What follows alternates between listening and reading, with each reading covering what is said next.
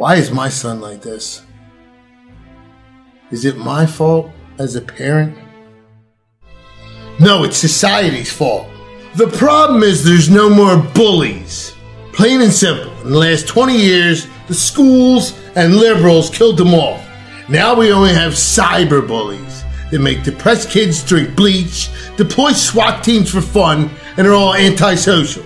Without real bullies, there's no one to keep order. It's like in nature.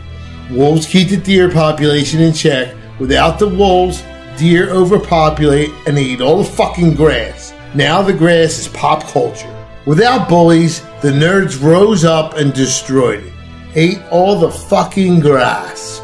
Now every movie is about comic books or some shitty 80s reboot. It's cultural collapse.